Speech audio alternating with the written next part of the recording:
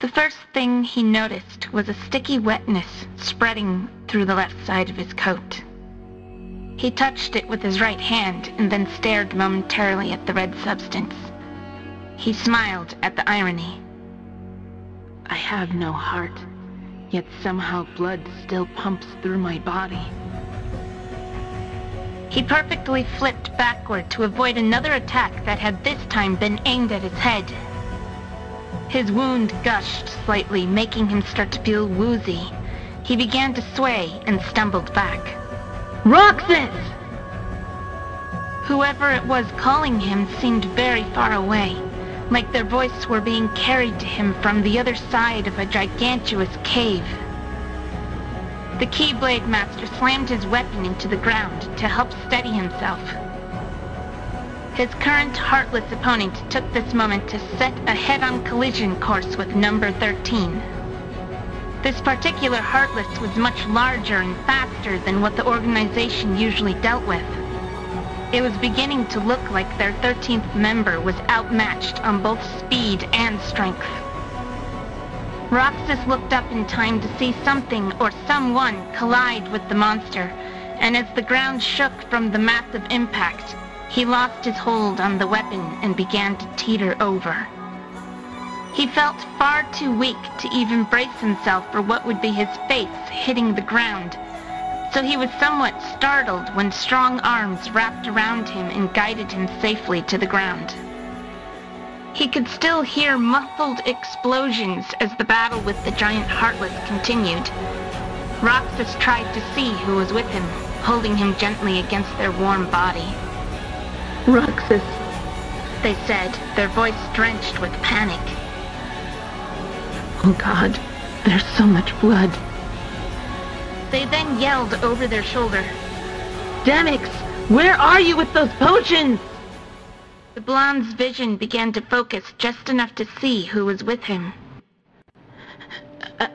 Axel. He tried, but it came out somewhat strangled.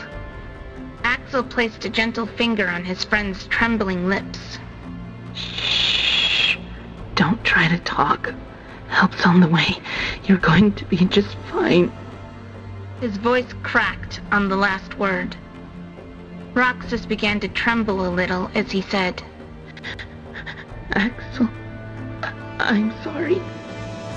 Axel wiped some hair out of the blonde's eyes. For what? I promise to always be together. His brows scrunched together as a tear slid from his eyes. And now we won't. Don't talk like that, said Axel in an angered panic. You're going to be fine, so don't you worry about our promise, okay?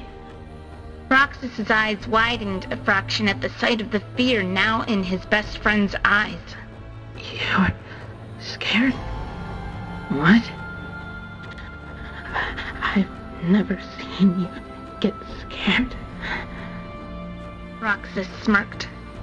Axel gave an uneasy smile and said, Yeah, well, it would be a shameful lie to say it was anything else right now. Roxas was growing paler and colder as his breathing became more erratic. Axel then noticed the blood pooling around his friend and flew into another wave of panic. This cannot be happening! Demix, where are you? He thought desperately. It wasn't supposed to be like this. So hard. More tears streamed from down the blonde's cheeks. A few tears slid from Axel's eyes as he gently caressed his friend's cheek and thought, He's losing himself. Roxas reached up a bloodied hand to wipe away Axel's tears and said just above a whisper, Your smile always made my heart beat just a little faster. His breathing began to slow way down, which told Axel only one thing. I always loved that about you. Promise you'll always smile for me. Demix wasn't going to make it in time. Axel trembled with the overwhelming grief now penetrating his whole being. He gently closed his friend's eyes and then leaned forward to plant a kiss on his forehead. When he pulled away, he was wearing the smile he only ever showed Roxas, but he could not stop the tears from overflowing. I promise you, Roxy. He took a shuddering breath. I won't let you down.